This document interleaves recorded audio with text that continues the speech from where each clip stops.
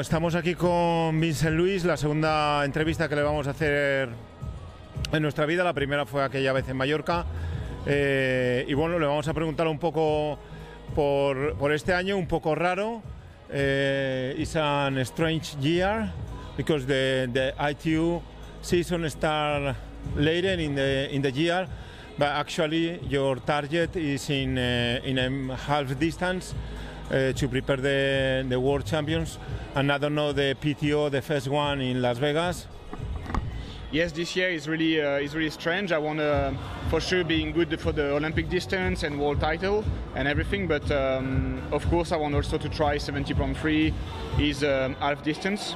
So I've got my qualification for St. George 70.3. I will see if I race or not. It depends how it goes. But this race here in Salau will be my third points for the ranking for the PTO.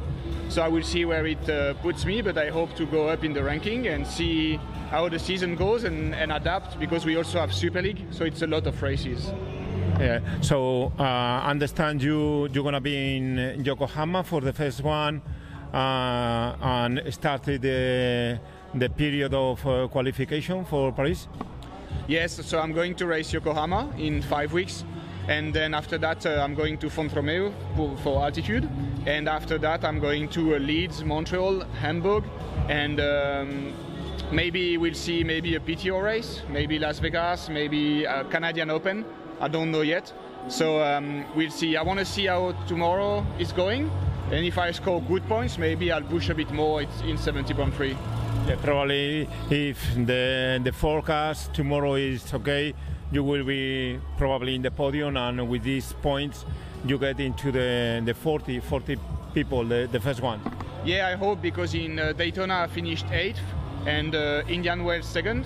So if I have a good race tomorrow, it could be really good for me if I can go up in the ranking. And maybe I want to race at the end of the year. I want to race in Bahrain with Martin van Riel. We want to do a really good time to make sure we score a lot of points. So how are you swapping the train for distance like Liévin, the super sprint, and this one, the half? So I had a really good winter and I trained a lot of volume and everything.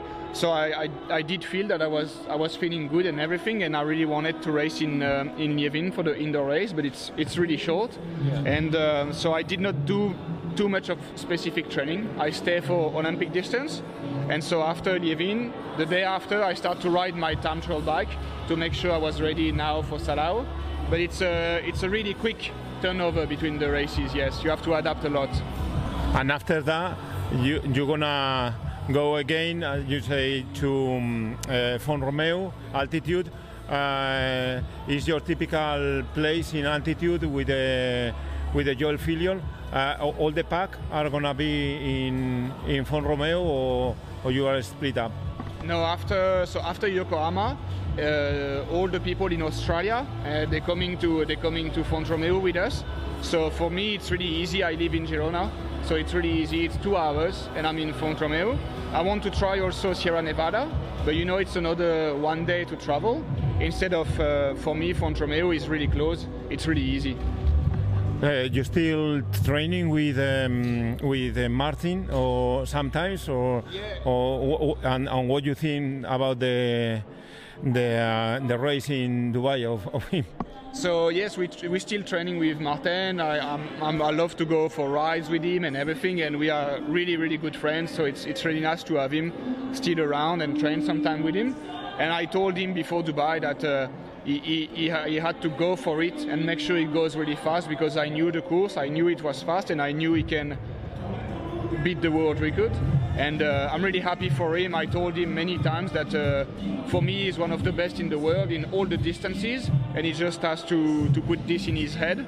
And I think now he has the confidence and he's gonna be really good. The people who are coming from the ITU, I mean, especially the stronger in the bike, are your performance is very good in half. Even Leo Berger, I don't know, your opinion is very good, no? The other day in Lanzarote. Yeah, Leo was really good, but you know, it's for us in short distance, we have the engine. We know what to do, and we train more than the guys in long distance. We train a lot. It's just the swap between the bikes that we have to learn a lot, and also the nutrition, the hydration. It's everything that we have to learn. And I think the difference is before, the guys in the short distance, they were just going one and just say, oh, I'm too good, I'm just gonna do it. But now we really prepare everything, and I really learn a lot. I really take my time, and I do a lot of sessions on the bike to make sure everything is okay. And I also work a lot for my nutrition. So I think now if you're a short distance athlete and you go for long distance and you are prepared, yeah, you can be really good. So the nutrition is, you train the nutrition, how many carbohydrates per hour, for example, for tomorrow, it's a fast race, 3 hours and a half probably? So for me, I start training my body before Daytona, for all the carbs and everything. And I work with different people for my nutrition. So a race like tomorrow, I'm going to try to go around 140, 160 per hour. And I trained a lot in the position, because a lot of people, they train, but it's different if you are in the position or normal. So I trained a lot in the position to make sure I can have 140, 160 per hour and around 500 calories, 600 calories or so per hour. But my stomach is good with this, so that's what I'm going for. I think it's enough. Yes. A few years ago, the typical was 19 or something. 120 is good. So good luck for tomorrow in Salou, and we hope to see you in Yokohama, especially after Levine. You are very, very strong.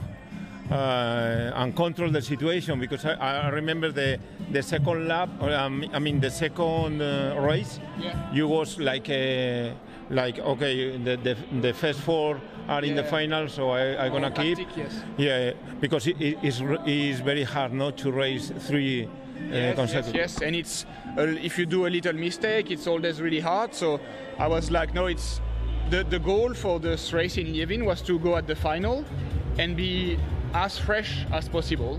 So I just took everything easy before, and then I was ready for the final. When the others were start dying, for me I was like better and better every time. Okay, good luck in this long season for you, and probably you gonna stay fighting for the world title in half and in. Okay, thank you, muchas gracias. Gracias.